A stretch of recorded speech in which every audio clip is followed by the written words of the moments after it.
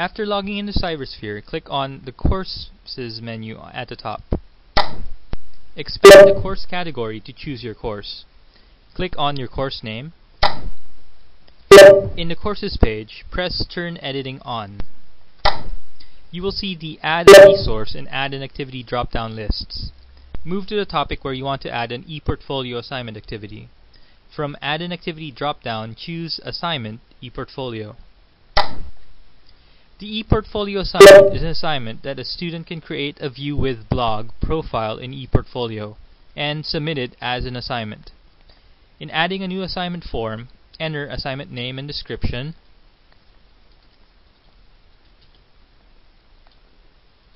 select the grading options and the assignment availability options, for example, the start date and due date of the assignment. Choose the options for resubmission by students and sending email alerts to students and teachers. Click the Save and Display button. The assignment details will be displayed. Click on Click Here link to go to ePortfolio. Click My Portfolio tab and then click Create View. Choose a blog layout for view by clicking and dragging it to the view layout. Configure the blog by specifying title and clicking the Save button.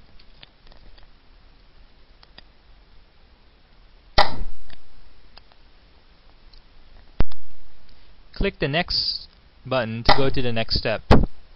In Step 2, enter View title, description, and tags for view. The student can choose the name display format in this page.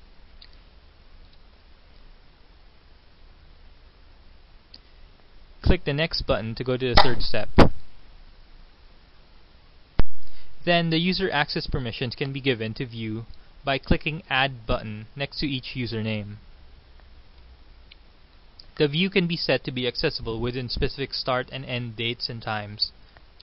Click Save button. You will see the View Created Successfully message. The newly created view will be displayed in My Views tab.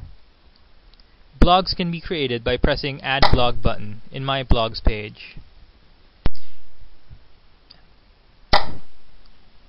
The blogs can be associated with views. Return back to the ePortfolio assignment page after creating your blog.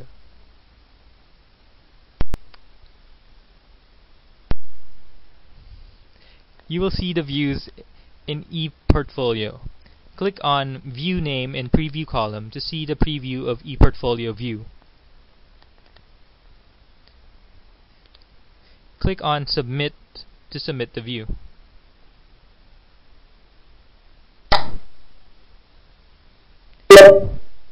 Your changes have been saved message will be displayed. The view will be displayed as submitted view. This is how an ePortfolio assignment can be created and blog in ePortfolio can be submitted as an assignment submission.